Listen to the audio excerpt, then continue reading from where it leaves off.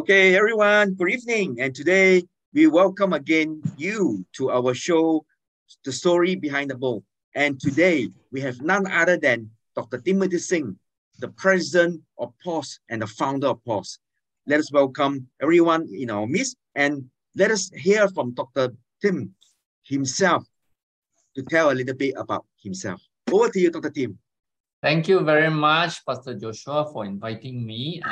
This is the first time I'm featured on Pause for Christ, so I'm considered a privilege. Yeah, we try not to showcase ourselves, but since you invited me, I couldn't say no. Yeah.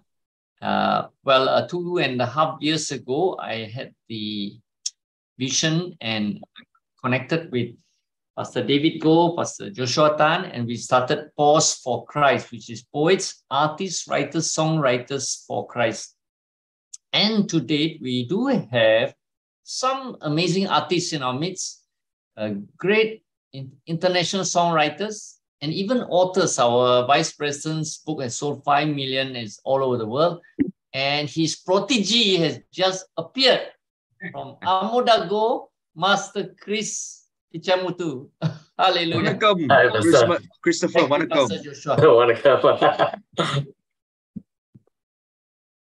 Back to you, Pastor Joshua. Okay, yeah. So, So the book today we're going to discuss is this book, which is written in 2019, if I'm not mistaken. Sorry, 2020. All right. To be exact, on the 6th of September 2020, and for your information, this book has been given a lot of attention by so-called the prayer warriors, in a prayer vicinity. Especially, I want to put to you about from, I think everyone knows this Apostle Julius Subi, yeah? And this is what he got to say. There is a global call and stirring across the nations for children of God to rise up in prayer for intimacy and warfare to open the heavens and push back the darkness. But many cannot rise because they do not know how to pray. Now, in this book, Dr. Timothy gives practical suggestions on how to pray and pull away from things that stop us from praying and quench the desire to pray.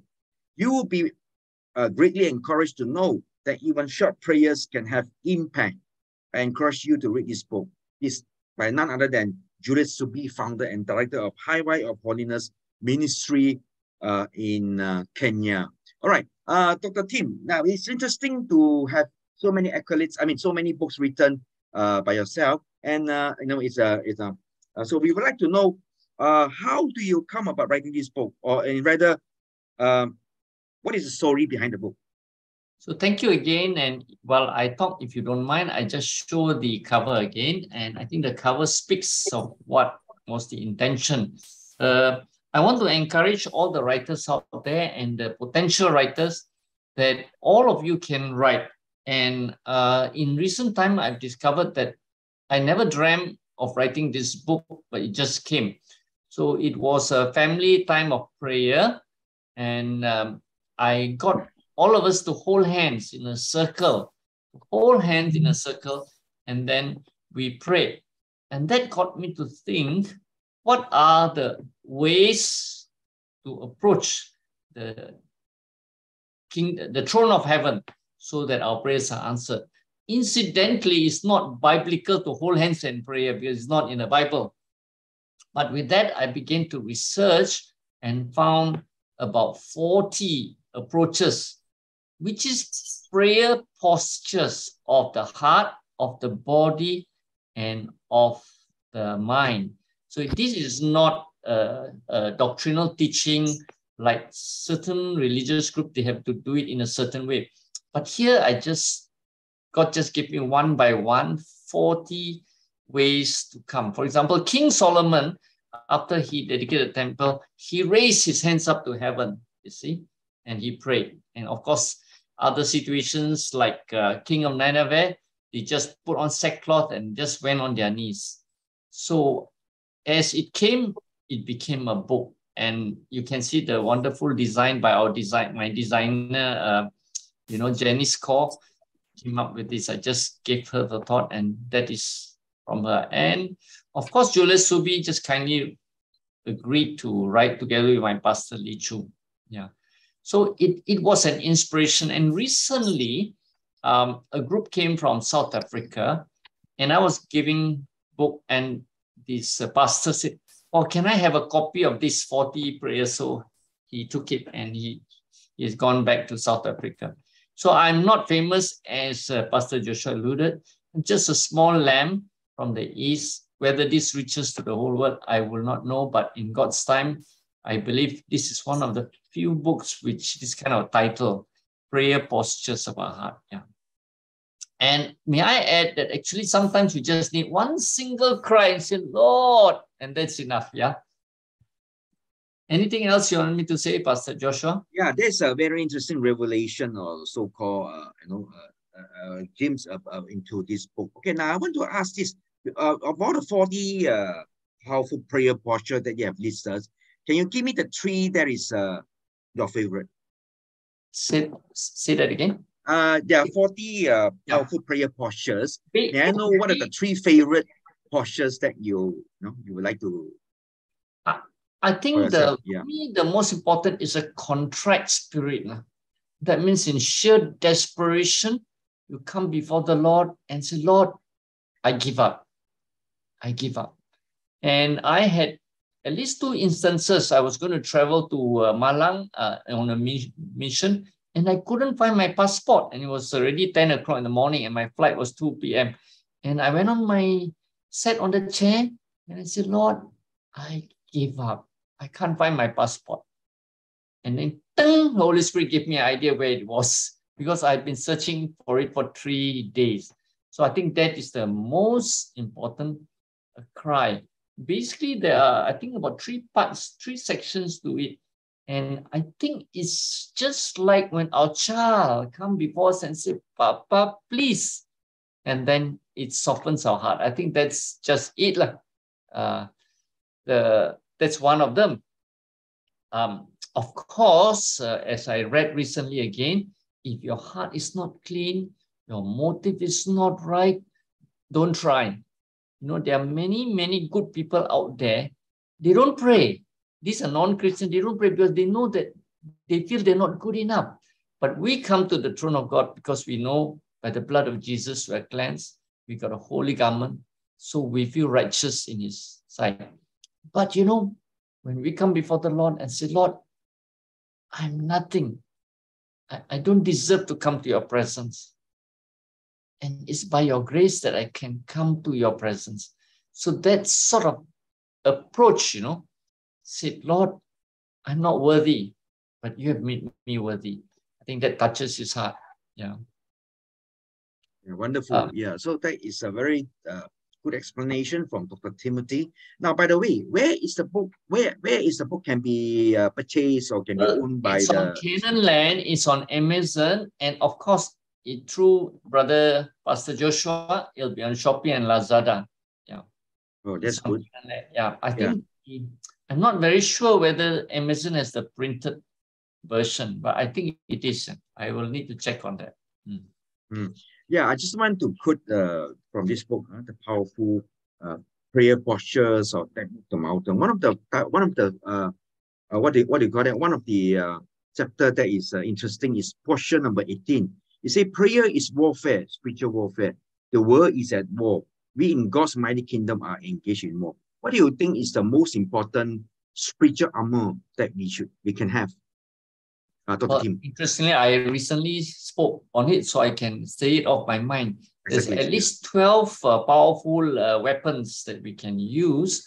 And I recently, in speaking about it, I ordered a book that I think is coming from South Africa or America in a week's time. I can talk more. And that book says 50 powerful armory of the Lord.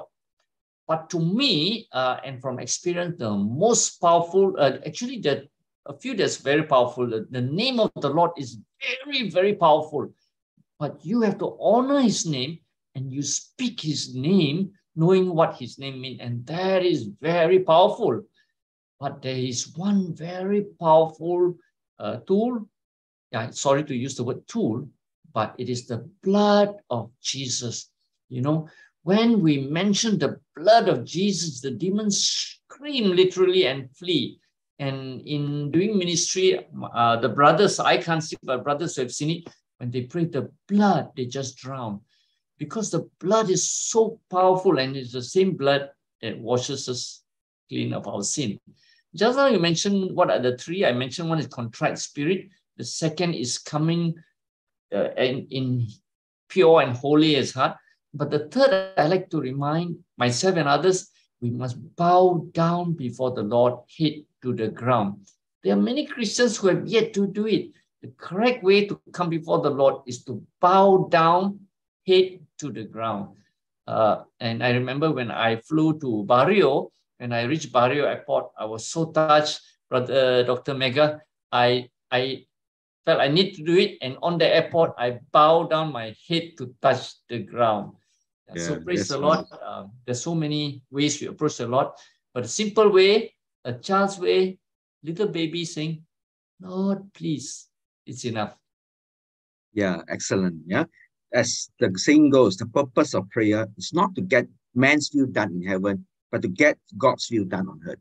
Now, with that, I would like to open this time to the floor. Any questions from the floor can put down there in the chat, or can just raise up your hand, and I will direct the question to Dr. Tim, who will gladly answer. Yeah. Yeah. Any question from the floor? May I qualify that I'm not an intercessor by gift or by mission? Neither am I a prayer warrior. I can assure you, the times when I tried praying, I fall asleep and keep having to wake up. But you know, of late, since I set up an altar before the Lord, I begin to pray more. Prayer is so very important. Yeah, that's excellent. Yeah, talking about building an altar. Now, there's many houses in that we live in. They have reading room, they have a dining room, and I'm sure you would agree that we should have a prayer room. What do you think, Dr. Tim? Yes, certainly, because the Lord dedicates it. And we see in the time of Abraham and Isaac, where they reach a place and they know something has happened, they put stones in an altar before the Lord. And God honors it. So I have a mezzanine floor on the top, and I say, Lord, this is an altar. Now, I can tell you, many of us are terrified to set an altar because we do not know whether we can honor it, you know. But, you know, I come from a Taoist and Buddhist background before, and many of our friends from the other communities who have just celebrated their day 2-3 days ago, they are more than willing to set up an altar, and they can do it. Why can't we? So we come and set up a place, say, Lord, I dedicate this place to you. But we know that we cannot be so efficient. I can't be there even every day. But sometimes after 5 days, I've not gone up. There's something tugging my heart, say, go up. And it doesn't mean that we are in the altar, we'll see his presence here, but just spending time there, I know that he will manifest and appear to me. But just a short sharing. Recently, when I said, Lord, I want to hear from you, and I keep falling asleep, you know. But on the 12th time I got up, I heard him say, the Spirit of the Lord is hovering on the face of the earth. And I was stunned, because that's Genesis verse, the first verse, which means that God has given his Spirit to us, waiting for us to come before the Father to say, Father, help me. And his Spirit works.